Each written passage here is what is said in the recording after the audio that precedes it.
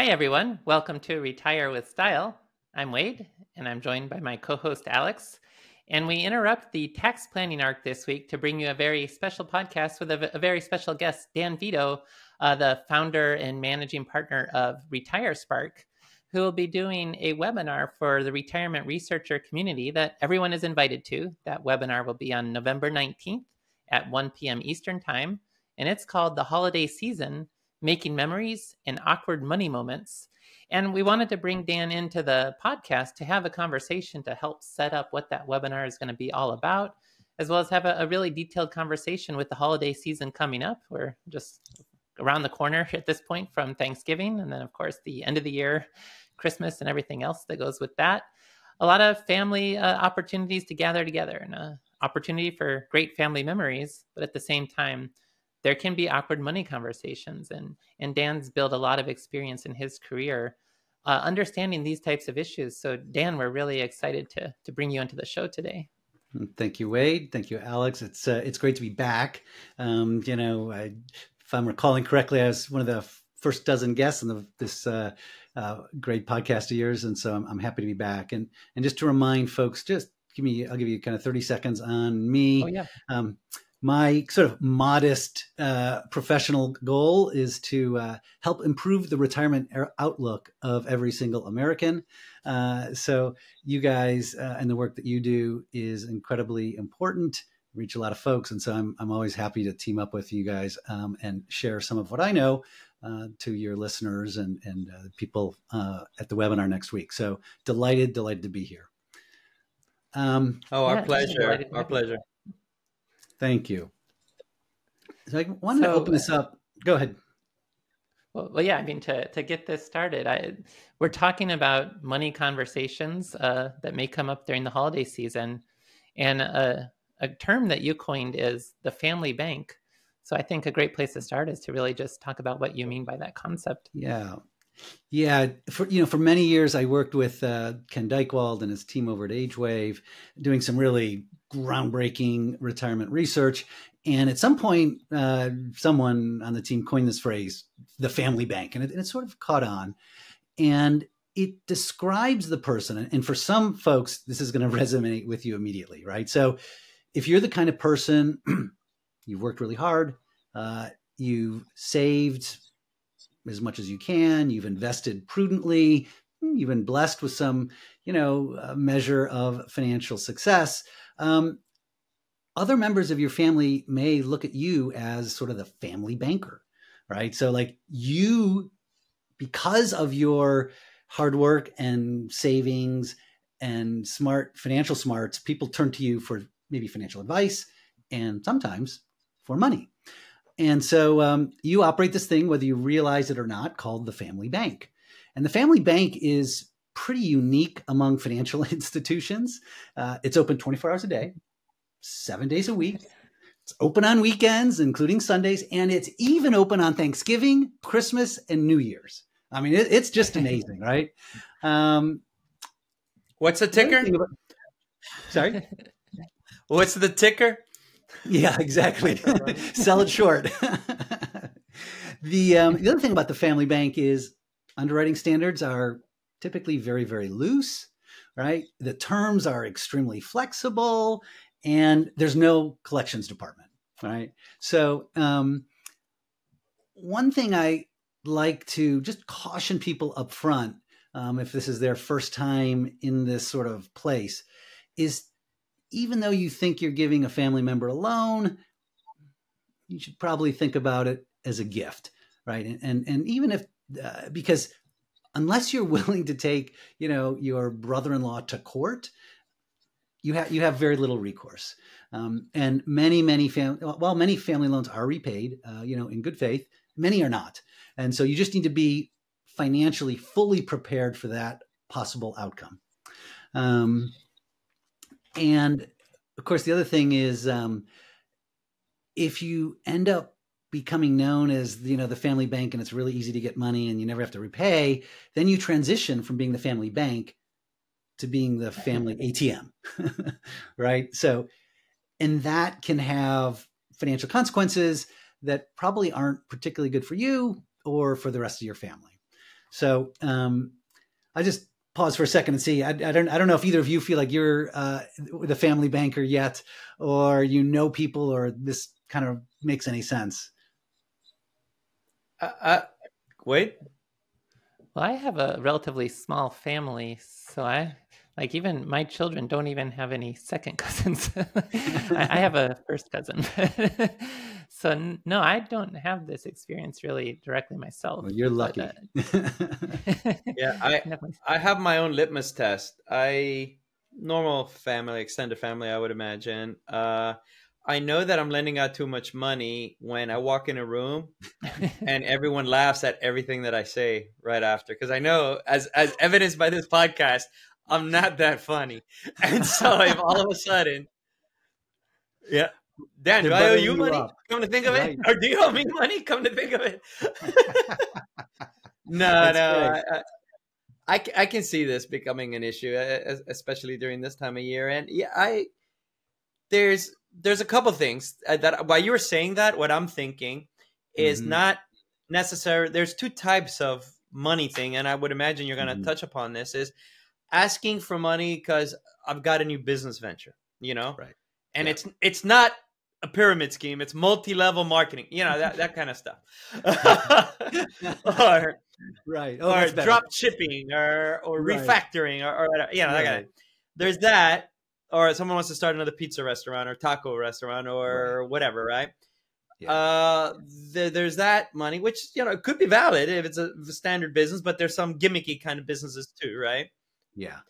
And then there's, I need an operation or, something that's like almost critical, almost like you say, I don't care. It's a family obligation kind of thing. And then there's another level, which is, this guy's my whatever, and he's a 10-time loser, but you know what? I got to help him out because if not, he's going to be homeless. Right. No, there's three different things there, right? Yeah. The landscape is highly textured. And you're right. We're going to talk about all those cases and even more. One thing I should mention maybe up front is that we're really talking about, let's say, relative for the purposes of today's podcast. We'll probably limit our scope to something that is limited in terms of a dollar amount, right? And we're certainly not. There's a whole approach to estate planning where lending, formal large dollar lending can be an effective way to transfer assets from one party to another. We're not talking about that. And in terms of dollar amounts, it's interesting because, there is this threshold. Most people don't know this. There's this threshold of $10,000. And, I am not an accountant or a tax planner, so talk to your tax planner and all those disclosures. But generally speaking, if you make a loan to a family member for under $10,000, the IRS basically doesn't care. But if you go beyond that, if you want it to be an official loan, you need to document it. You need to collect interest. And if you don't collect interest, there's a certain rate you're meant to, a minimum rate you have to charge. It's called the AFR, the applicable federal rate. Right now, it depends a little bit on the length of the term and all that kind of stuff, but it's about 4%. And if you choose not to charge interest at the AFR, you need to claim, you're going to have an imputed interest income that you'll have to claim on your income taxes, whether you collect it or not. And unless you follow all the rules, the IRS will consider it a gift. So there is sort of this threshold. And of course, $10,000 is below the currently $18,000 a year you can give someone. It'll be $19,000 next year. But, there's this relatively, $10,000 is a lot of money, but it's not, tens of thousands that you can just loan a family member without wading into, all the right tax forms and being sure you document it all. So it's an interesting threshold just to be aware of. There's one other loophole. I don't want to get into too much of the weeds, but the second threshold is at $100,000, and if the recipient has less than $1,000 in earned income, interest income, you can, well, earn income, I guess, you can loan them a higher dollar amount. But again, it's getting probably a little beyond the scope of sure. And so in general, this is not the all-encompassing money exchanges hands to family members 101. This is more, hey, you're going to Thanksgiving dinner. Yeah. You know, if you get hit up for, my cars I need $500 to repair my car. If not, I can't go to work. And if I can't go to work, it's going to snowball into a vicious cycle. Yeah, what do you do? Exactly. It's more those kind of conversations that you're talking about. That's the point of today. Yeah. Someday we'll maybe have a discussion on the broader topic. Sure. And it's interesting, so one question people sometimes ask is, well, why would you turn to a family member for money? Right. And in the cases that I've examined, I mean, basically we tend to do the thing that is easiest. Right. So at the end of the day, if you're being asked for money, it's because you are seen as an easier source of money. By the way, in some cases, they may not be able to secure money from an external source, from an institutional source, because they can't meet the requirements, right? So this goes back to that piece about the underwriting, right? Like, I can ask you for anything. And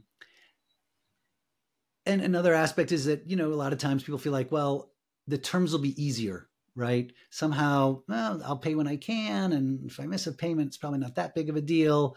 And that goes to, just that it feels less formal.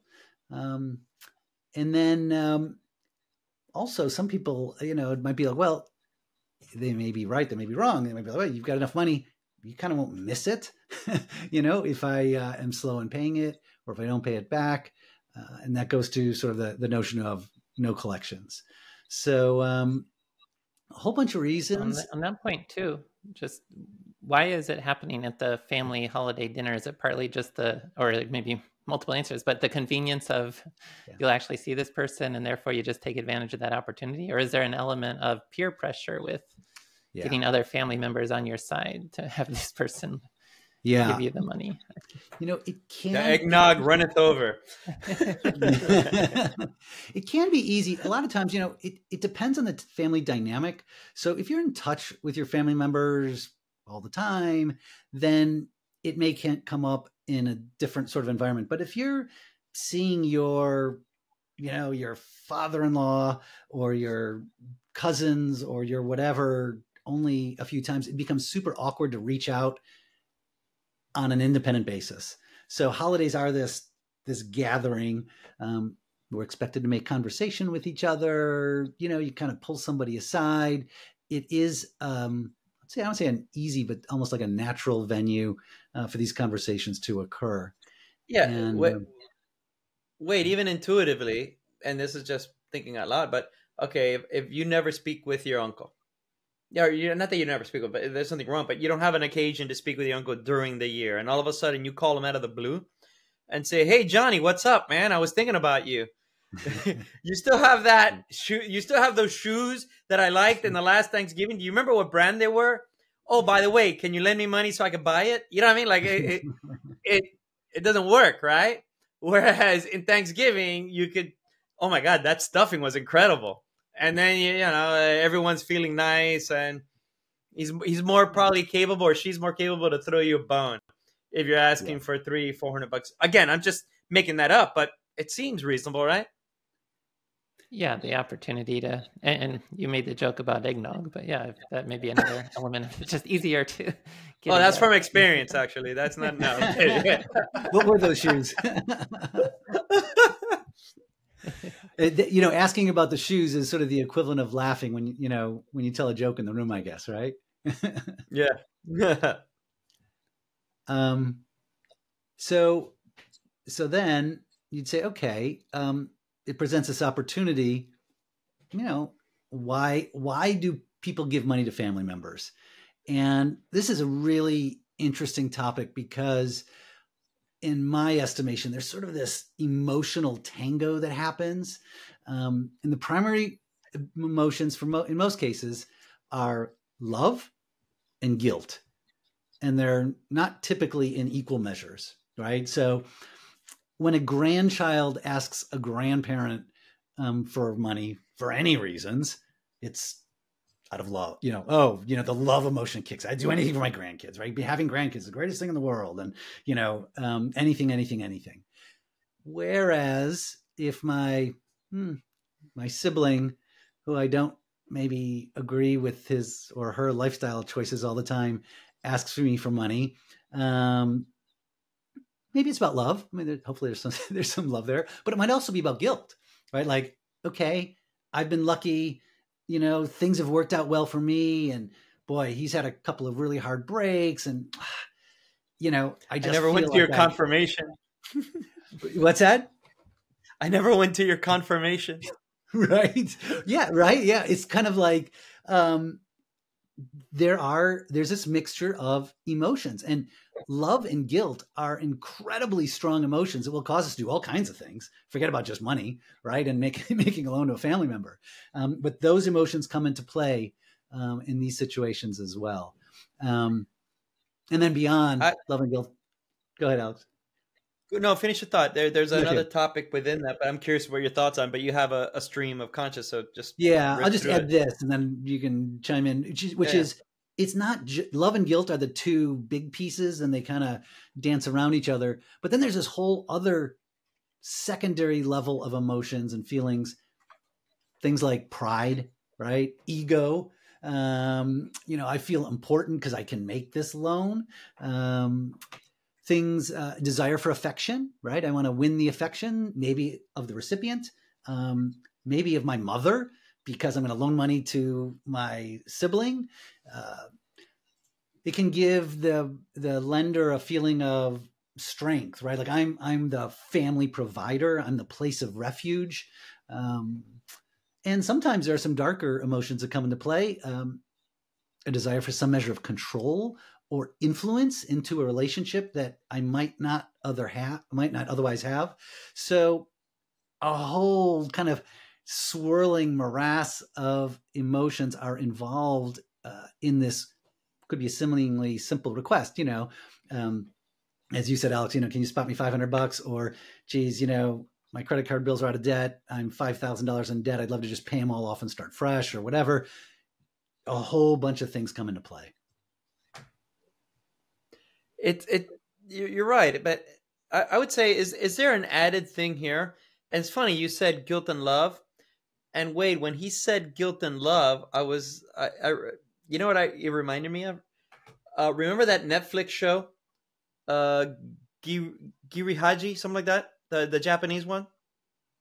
I think I recall you recommending it to me, but I've never. It's a great show. It's a great, and I'm going somewhere with this, Dan. It's a great show on Netflix. It's almost like a neo noir kind of crime movie, but it's a Japanese based series. It's fantastic. Wait, but I believe I asked you what that meant, and I have to look it up. It means duty and shame.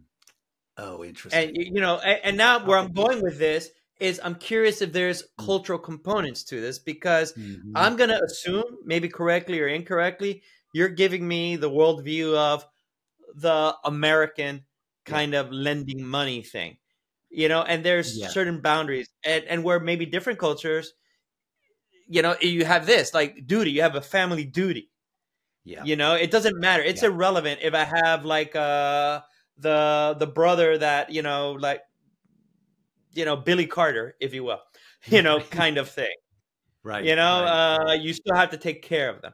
And so, and I say this for me, I'm born and raised in Miami, very different than, the traditional Cuban American guy in Miami, very different than Wade in the Midwest, and most likely very different than you. And there was a clear different money conversation for me and my family, where everything is really enmeshed. And you could even say it's not healthy, to an outside person, it's fairly reasonable for them to say that's not healthy, or it's not, that kind of thing. And that's fine. Right. Reasonable people can differ, and we can talk about it. No problem at all. But it's very enmeshed. And even it bled out to our friends' conversation. What I mean by that is my friends in my 20s and 30s and 40s, they know how much we make.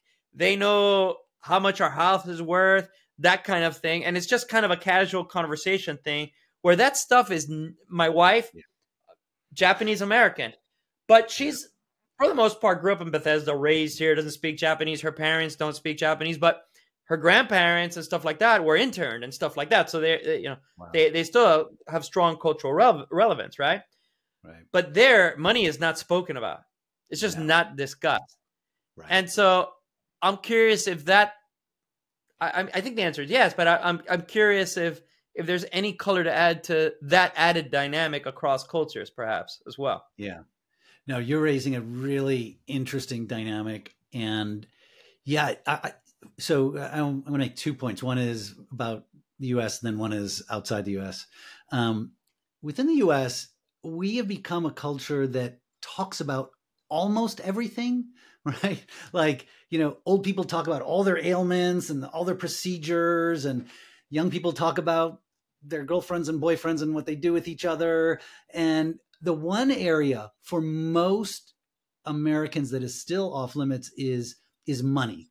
And interestingly, not so much about credit, like your credit score, people can talk about, but how much money you have and how much money you make for most segments of American society is still pretty much completely off limits.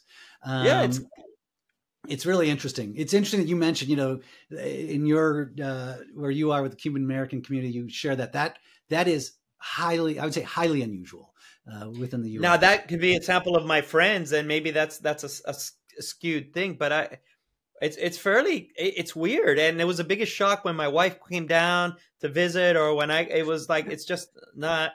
Oh, she must have been like, right? What is going on? It's very gauche. It's very good. It's not done. It's just like one of the, hey, how much was this car? Like, it's a common thing. How much you pay for this car? Exactly. And then how much was this house? And then whatever. And it's weird. Yeah. And it's not done.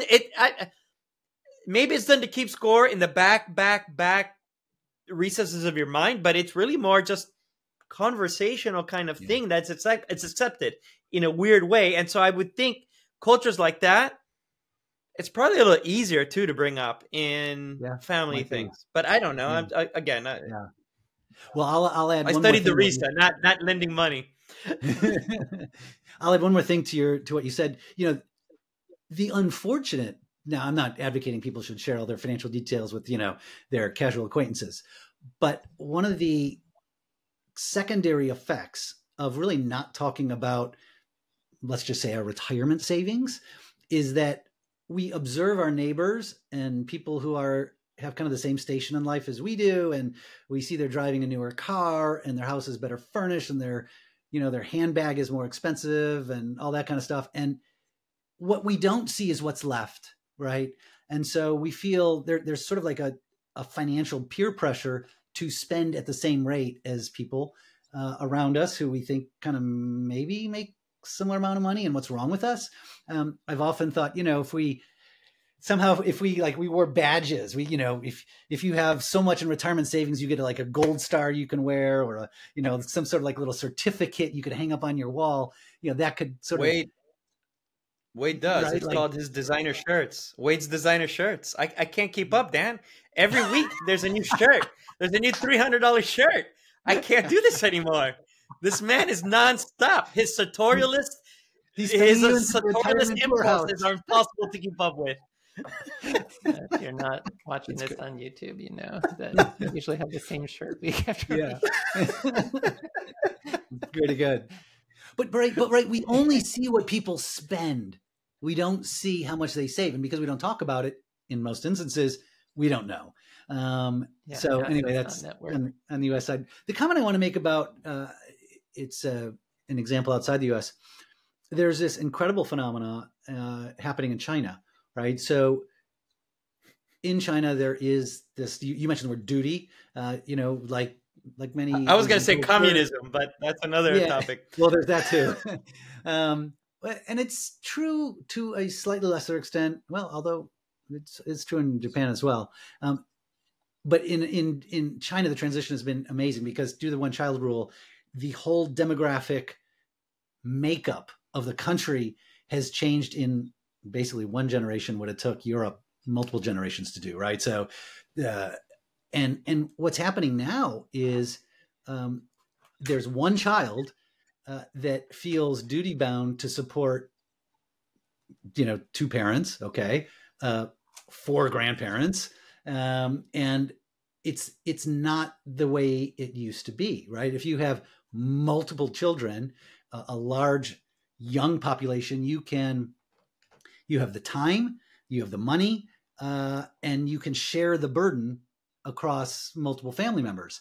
But if you are, you're the only child in this demographic funnel, that becomes difficult. And I'm not completely current on it, but I know that for a time there was sort of like a little bit of a rebellious movement that like, hey, what's going on here? And, that'll sort itself out, but it'll be something to watch for sure. You're talking about China, the sort of China. What happens? Yeah, one child is carrying the weight when it would usually be 3 or 4 or whatnot. Sure. Well, take the U.S. or in most developed countries, the number of children has been decreasing, but where I don't know what we are now, 2.3 kids per family or whatever it might be, but it's not one, right? And so it's just that is sort of an example of the extreme. I don't think, we're not on track to get there, but it's interesting, right? How does the family resolve that situation? And again, it's not just about money, although that's important. It's also just about time, right? How does one person take care of 6 adults, or 4 grandparents and in-laws? Yeah, it's right. Or as a couple, right? You have that too. So it's interesting, right? I mean, traditionally, the family tree grew, and you had more and more, but yeah, we'll see what happens. All right, so then we're getting ready to get the what's it called? The sweet potatoes, the baked sweet potatoes with marshmallows caramelized on top. And someone always decides to put nuts in those things when it's fine without it, but so be it. Right. What happens? No nuts. Yeah, exactly. You're in the line. Someone says, "Hey, Johnny." Yeah. And part of that, there's probably a first time this happens, but then if you become the person that gets asked, there's repeated times. And so, what happens in terms of how to best navigate those conversations? That is an excellent point, Wade. And I always say some of the best advice I ever got as a dog owner and as a new parent is about the same advice I share with people whenever I get the chance. It is only start what you intend to continue. Right. So, if you loan money to Emma, right, your granddaughter, Emma, what are you going to say when the request comes from Noah, your grandson? Right. Yeah. And, oh, it's great. First grandchild, I'm going to open up a 529 and I'm going to fund the heck out of it so that, when brilliant Emma grows up, she can go to Harvard and not have to worry about tuition. Okay. That's great. That's your first grandchild, right? What if you have 2 or 3 or 6 or 8 or 10, right? So be cautious and think about the long-term request. But there's a little nuance difference in in that. It's to me, if you're college funding, a grandparent is college funding, I see that different than I need money to repair a car. Yes. Kind of thing. Because you can make the case college funding is an investment, and that's almost like something they want to do from a planning perspective as opposed to an impulse ask or a money pit kind of ask. Yes. Follow? Totally follow. It's a totally different sort of use case, but the principle applies. So, because sometimes people think, within a family, you think something's private, let's say Wade and I are related. Hey, Wade, okay, I know you need $1,000 to get the muffler fixed or whatever.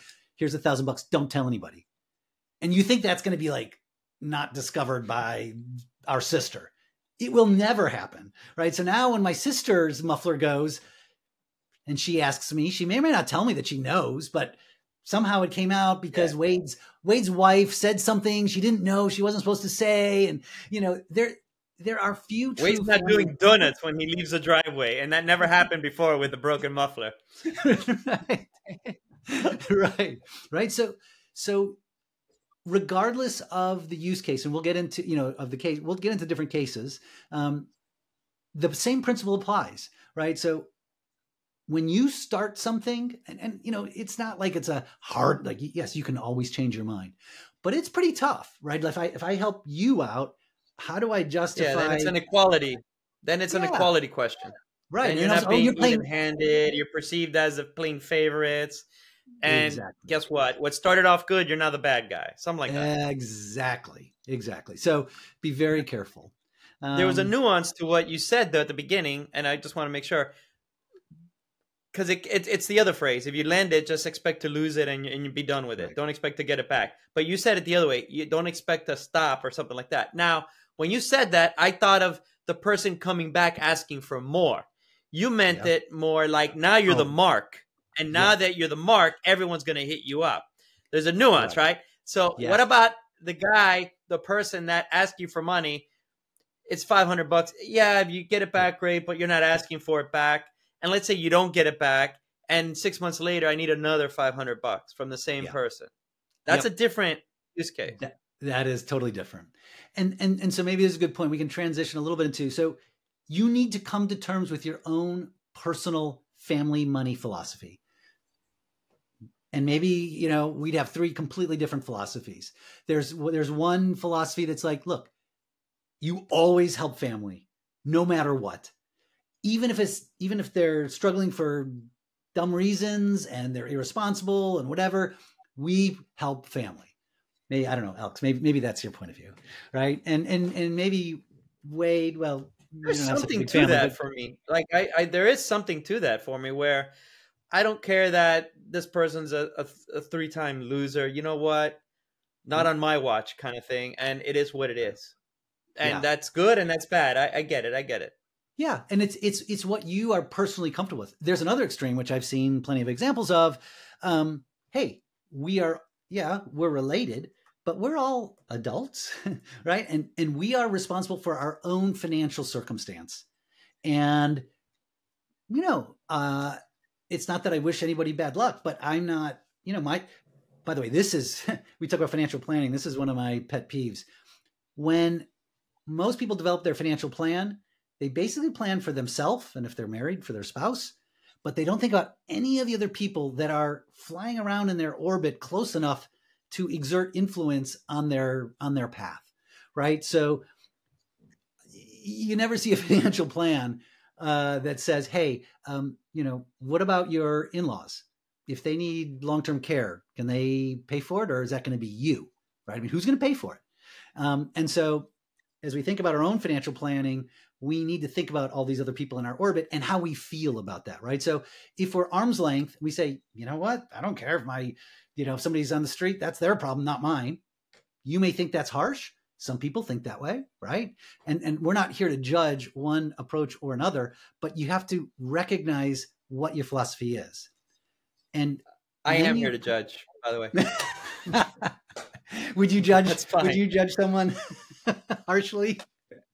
Yes. Well, I'm half kidding, but the reality is, look, the way I think there's a worldview component to this, or how you work. Look, my parents came to this country from Cuba. Mm-hmm. My mom came here cleaning houses at 15, lost her sense of smell because of the pneumonia, just did away with her nose. Not that that's a trap, but there was a lot of stuff baked into that. My dad got up at 4 a.m. every day until, he pretty much retired, so we can have as much as we could. You know what? Yep. I'm going to make it my business to make sure that they're comfortable. It is what it is. Now, that's one extreme. But then there's also, let's say, my sister, one of my youngest sisters. She wasn't equipped with the same faculties as her other siblings. And so to some extent, she got the short end of the straw with regards to the genetic lottery. And so I do feel compelled to help her, if anything, because my parents would want that. I'm not saying that because, oh, look at me, this or that. No, it's just, to me, it's just I'm breathing air. It's the standard thing of what I should do. I don't think I'm going above and beyond. I'm doing what I should be doing. I don't know, that it's hard for me to divorce that from my mindset. Well, and so, I can't just say whatever. Now, I get it. A cousin that I don't see all of a sudden asks me for money, then, whatever. Right. Well, what you're demonstrating is you are living and responding to the example that your parents set for you. Your parents did whatever it took for you, and you are reflecting that in your family relationships, right? There are other people where, that's just not the case. And the other thing that you're bringing up, which is a dimension of understanding your money philosophy with respect to, family financial matters, is who's making the request. Because, is it a parent? Is it a sibling? Yeah. Is it a sibling in law? Right? Maybe, is it a child? Is it your own child? Is it a child through marriage? Right? Is it a grandchild? All of those you may have different sort of inclinations towards, and so it's person dependent. And then secondly, we were hinting around this earlier. What is driving the request? And there's a whole host of reasons. And, maybe the most sympathetic one, let's just say, is, medical emergency, right? Some sort of medical expense. Oh, someone got diagnosed with cancer. They're battling. The bills are piling up. By the way, they've had to take off work. Now they've lost an income. They're traveling to this special medical center all the time, so their expenses are up. And, that's a case where, but for the grace of God go I, you may be like, okay, I really want to help them through this. Other triggers, change in marital status, job loss. We talked about, sort of like life improvement, right? I want to go to college. But then there's also others that you may not feel so sympathetic, just financial mismanagement. That can be short-term, that can be making poor decisions, that can be retail therapy, the basic moral hazard component to it. Yeah. It can be addiction too, right? So there's, addicted to drinking, drugs or alcohol or gambling. It's the person and it's the driver. And by the way, I would say if you are reasonably in touch with your family members, you probably know about these before the holidays, right? So, my sister got divorced. I mean, that's not a surprise at Thanksgiving, right? You've heard about it from mom. And so prepare yourself, right? I mean, the key thing here is think in advance about what your position is, and then you just execute. Okay. I thought I unplugged that, but okay. That's my sister calling you. Try to give you some. I'm passing out money. Yeah. And it's pretty good.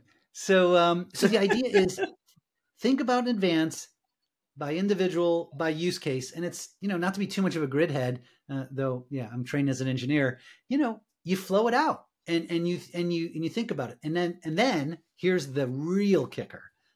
You flow it out and then you sit down with your spouse, right? And what does throw it out mean? What do you mean by when you say you throw it out? Sorry. I just want to make sure people. Yeah. Not the money. I know, but I want people to be absolutely clear. Yeah. And we're gonna go over this in the webinar. It'll be great. We'll get a visual. But it's basically, the people in your life and the use cases, and you get comfortable with, you said Alex, right? Like, so yeah. And I feel the same way. For me, none of my family members will ever be, on the street, no matter what. Right. So that's sort of like a rule for me. Now, if my brother became addicted to gambling or some other vice, I don't know.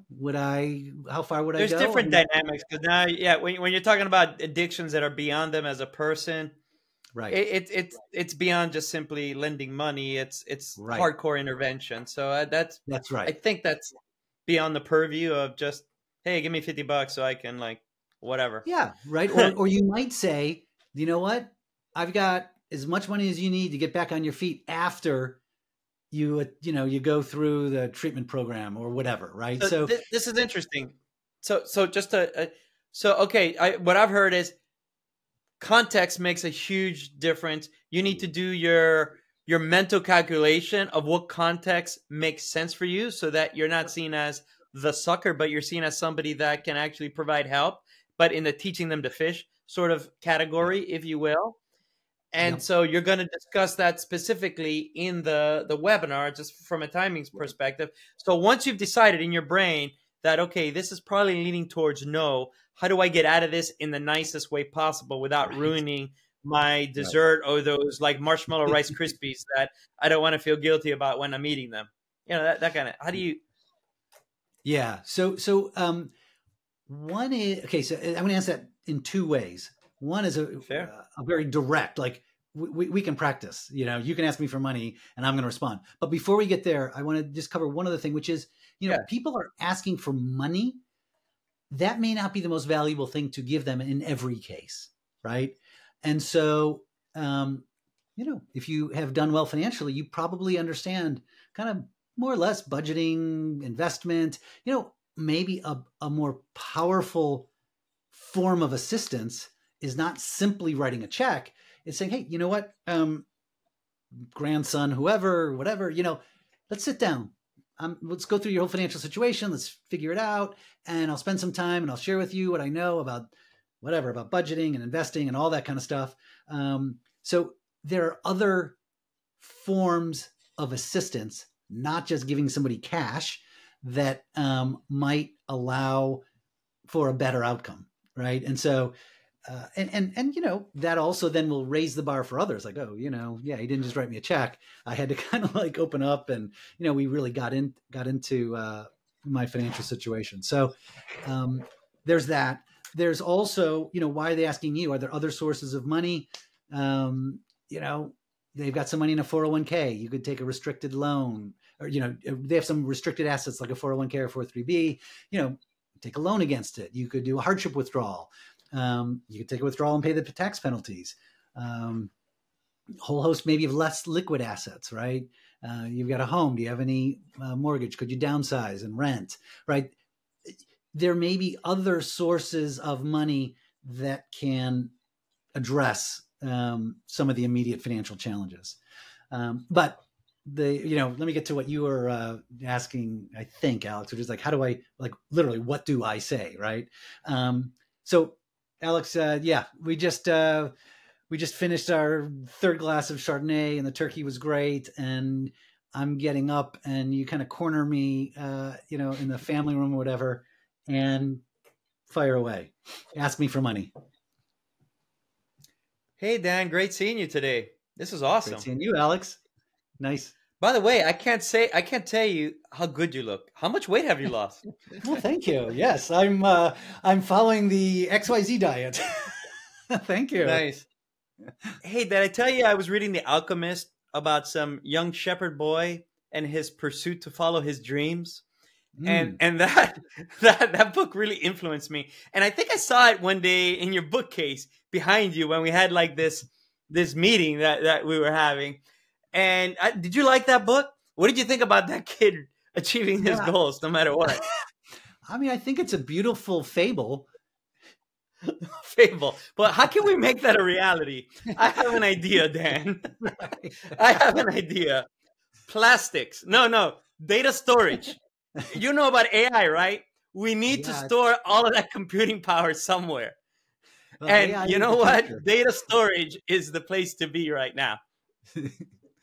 Let me be. Hey, Dan. Hey, how you doing? Hey, I wanted to touch base with you about something, and it's a little embarrassing, but the reality is, I don't know who else to ask, and I heard that on occasion you're able to help out family members when needed, and I just, I go to work. I'm working. I'm getting my life back on track. I know between college and getting my first job, it took me a while, but here I am. I've matured. I feel really good about it. But my car broke down and I can't get to work. And I live 45 minutes away and there's no bus or anything like that. I've looked at all public transportation and there really isn't anything that is practical for me to take. Plus the shift ends at 12:30 and it just makes it tough at night to come back. And I was wondering if you could lend me $750 so I can get this fixed. And I'm probably have a surplus of, let's say, $70 every 2 weeks, and I can pay you out like that. What do you say? Okay. All right. So first I go back to my money rules, right? And I've got to decide. And just for this example, let's just say I'm one of those people that I'm not going to give money to anybody, right? So I can respond the following way. I could say, oh gosh, I'm so sorry, Alex. I'm really sorry to hear that, but I don't think that's something I can do right now. Okay. So that's sort of like a sort of soft way of saying no. But when I say that, well, Dan, remember that WhatsApp chat group that we're in?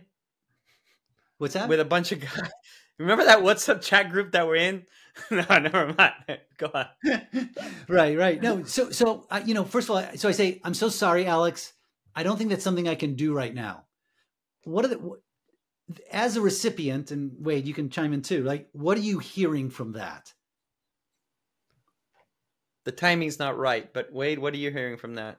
Right. Well, just a polite way to say no. Yeah. I think there's a few things. So the timing is a good one, right? So I can't do that right now. So you think, well, maybe you can do it in the future, right? I haven't really shut the door. I say, I'm so sorry, right? What does that say? That means I'm saying, well, I'd really like to, ... but I don't think I can. I don't think I don't think I can. Well, maybe you can. I'm not sure that I can't, right? That's, so it makes it sound like it's more of a it's like a weak close. It's a very weak close. All right. So now ask me for money another time. You don't have to do the whole preamble, but just go to the punchline. Hey, Dan, I need $750. What do you say? No. Okay, thank you. Right? And you just say, if you feel strongly enough, that's the answer. You don't need to justify it. By the way, if you've got, $10 million in the bank and say, oh, I can't, I just can't swing that. They're like, freaking liar, of course you can. Right. So oftentimes the simplest, most direct answer is just no. I got a question for you, and you may know this. I get the sense that people, when they start asking like that, don't really care what your reason is. They just want to know, is it yes or no? Do I get the money now? Because I got 10 other people here to ask. And so you're number 3, and I've got an hour left before I got to head back. No, I'm exaggerating, but I think there's some truth to that, where it's transactional, and they're not going to be overly hurt by that. They just want to know, yes, no, okay, next. At least not when it's like your sibling or something like that. If it's like a person that you just see a few times a year, I think that's totally valid, because they're just being transactional. But that's just me saying that. Is that a thing, or no? Not really. It's not something that I've done actual research on, but I think if I were to sort of intuit, I would say you are largely correct, right? That it's not about you, it's about them. And it's about them solving their immediate financial need. And so, your maybe sob story or whatever, it's, I mean. Yeah, 3 months from now, they're just going to know you said no, and that's it. Right. Now, there are some ways, though, that, so let's say you want to have this sort of pretty hard rule that you don't give money to family members.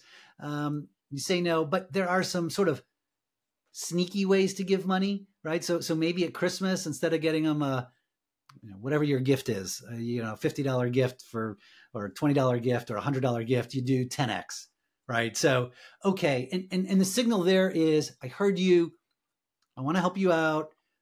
Don't expect this on a regular basis, right? That this is a one-time, extra big gift for you. And it's sort of in a loving way, no strings attached. But the Christmas miracle. So there's sort of like sideways into this, so that you're not really establishing a precedent. It's a little it's a little convoluted. And then they ask you the same thing every 2 weeks before Christmas. Right. Well, that's when you become the ATM. Then you're no longer a banker. Then you're the ATM. Okay. Are there any other ways to hold your ground? Or are there any ways to say yes and say that's it, or that doesn't work? No, it can work. It absolutely can. Right. So I'm willing to do this. This is the only time I'm going to do it. So, you could say something like this.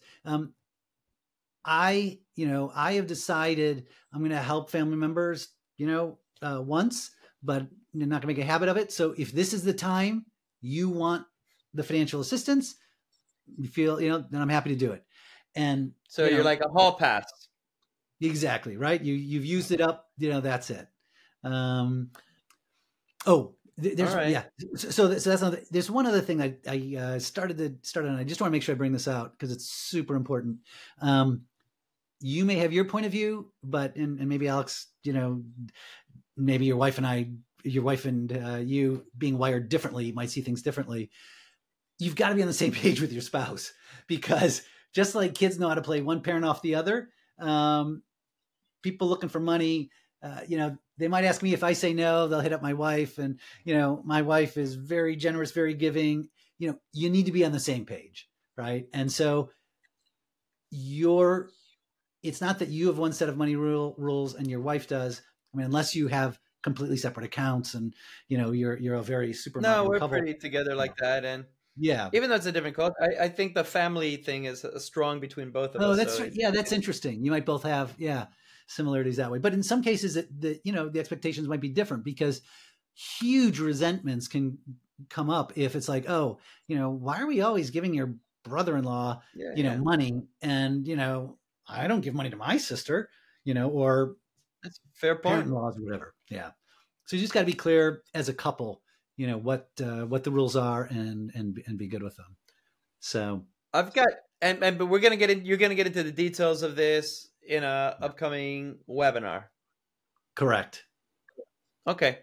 And we'll have those links in the show notes for those listening to you after the webinar is over. I don't know. It's going to be great. That being the case, I do have one question, Dan. Sure. I know we're kind of at time here, but let's say you have a friend and you and him do a podcast. How would you ask that person for money in a manner that they would say yes? I better tread gently here. No. Wait, yeah. Who are you asking? Alex needs a loan. No, I'm waiting for Wade to hit me up, man. That guy's nonstop. Nonstop. Look at his wardrobe. He stopped buying those shirts. He's coming after me now. Get a direct connection to the Gap. Yeah.